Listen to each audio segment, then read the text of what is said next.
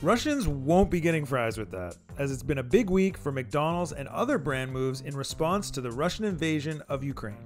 I'm Jeff Beer, and this is Fast Company's Brand Hit and Miss of the Week. This week, we have a hit, and it goes to McDonald's for finally making an announcement in response to Vladimir Putin's Russian invasion of Ukraine. In a memo to McDonald's staff on Tuesday afternoon, CEO Chris Kempczynski announced the global fast food giant is closing all of its stores in Russia, saying, quote, "Our values mean we cannot ignore the needless human suffering unfolding in Ukraine." While known for its franchise model, McDonald's owns more than 80% of its 847 Russian restaurants, and sales in that country make up about 9% of total revenues. The company has said the move will cost it about $50 million every month. As one of the world's most famous brands, McDonald's has been called out for being late in reaction to the Russian invasion. While major brands like Visa, MasterCard, Nike, Netflix, Alphabet, Apple, Levi's, and many others had earlier suspended sales and/or operations, the Golden Arches stood out. Until now. 3 months after the fall of the Berlin Wall, the Golden Arches went up in Moscow for the first time, with anxious and curious crowds waiting to get their first taste of American fast food culture.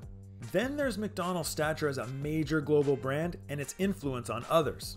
In the hours following the company's announcement on Tuesday, other holdouts like Starbucks, Coca-Cola, and PepsiCo all scrambled out their own statements on how their operations in Russia would be changing. For decades, we've been sold on the idea that brands, particularly those with global ambitions, just want everyone to get along, to gather on that hilltop, join hands, and hey, maybe share a Coke.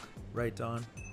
But often, this simply translates into a corporation doing just about anything to expand its markets and grow sales around the globe. These two things come together sharply in situations like Russia's invasion of Ukraine. Brands have also been careful to distinguish between Vladimir Putin's government and the Russian people. See, while the company is closing all of its stores, it's committed to continue paying its 62,000 Russian employees and keep its Ronald McDonald House Charities running. That commitment, plus the fact that McDonald's has some major skin in the game here, makes this brand move stand out, even if it is a bit late. You know what they say, better late than on the wrong side of history. That's it for this week. Thanks for watching.